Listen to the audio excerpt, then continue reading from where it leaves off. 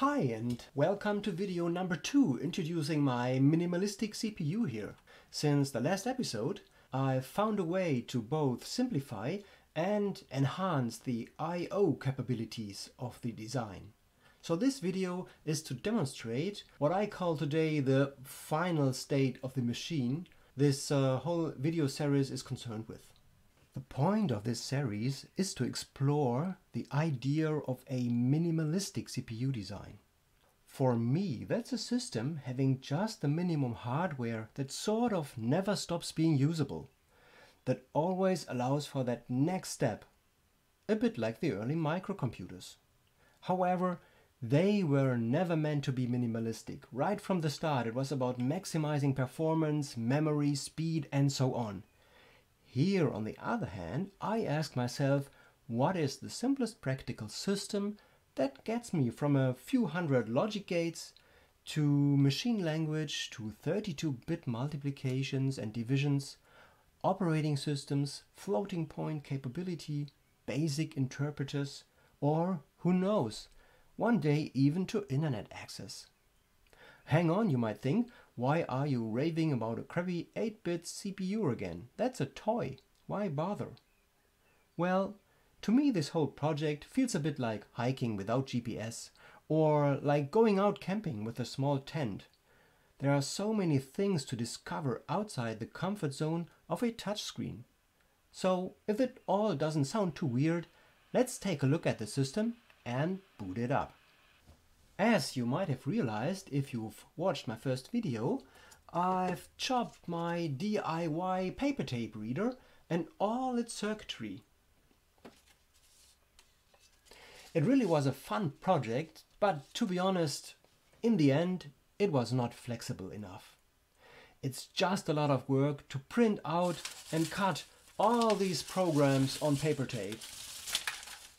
And updates are a real pain.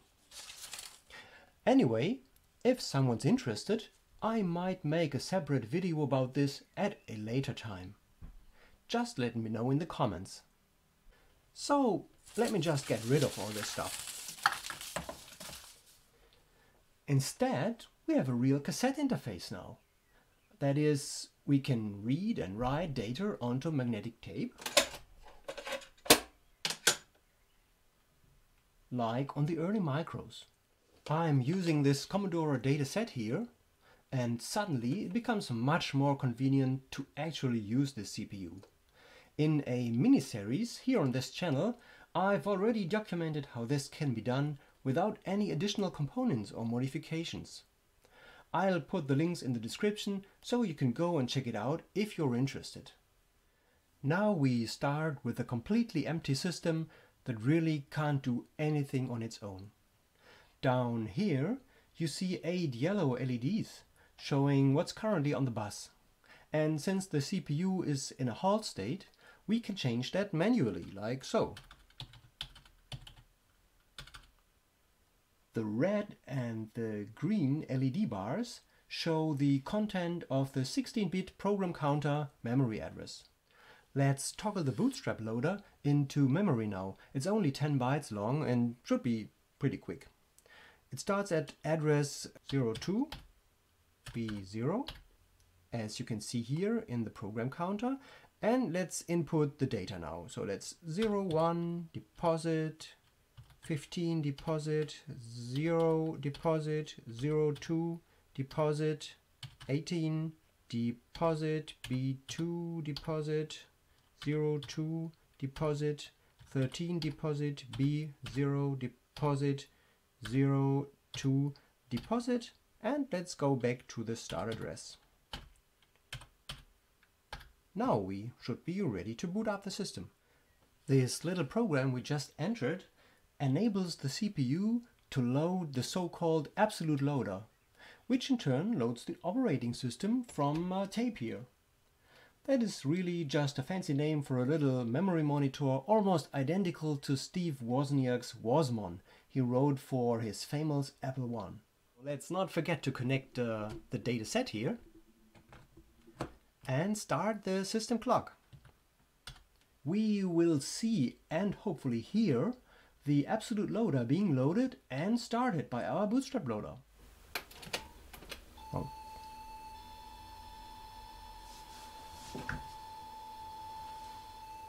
And yeah, I think it just started.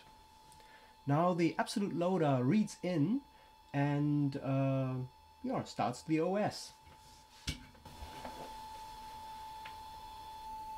Okay, that was the first part of the operating system.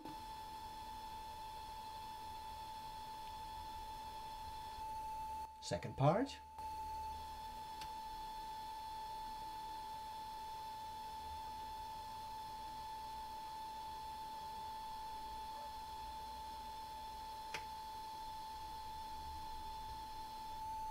Third part.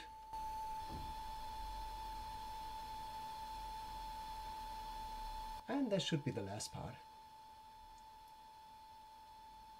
The operating system will be auto-started.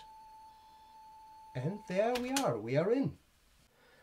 Let's have a look at the memory content first. We can examine certain memory locations by entering the start and the end address. 027F. You can also run a program that starts at a certain address. For example, let's go to address 400 and type run, and the program prints out a little help screen here. Starting from address 200, we have also access to the absolute loader again. Let's load some test software. So let's see what's on there. I think this is Pong again.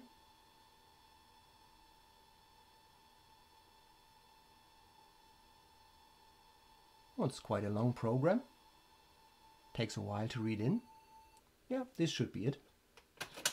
I think Pong starts at address 1000. Let's try it out. And run it. And yeah, it's Pong again. This time read in from our magnetic tape.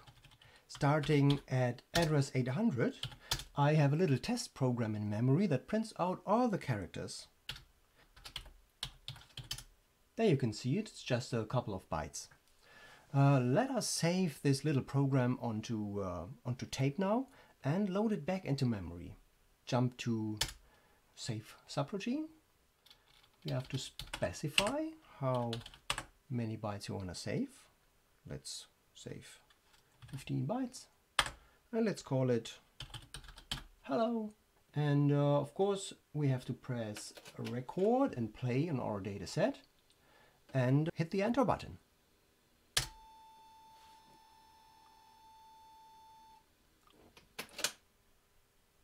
Okay, now let us clear the memory address starting at 800.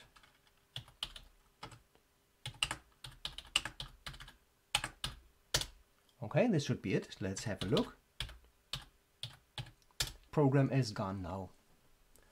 All we really have to do is to press the rewind button and use our absolute loader to load the program back into memory again.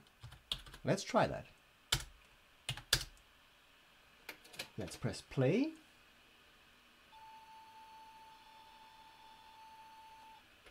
I think this is it. We can try to run the program again. And as you can see, we've put it back into memory.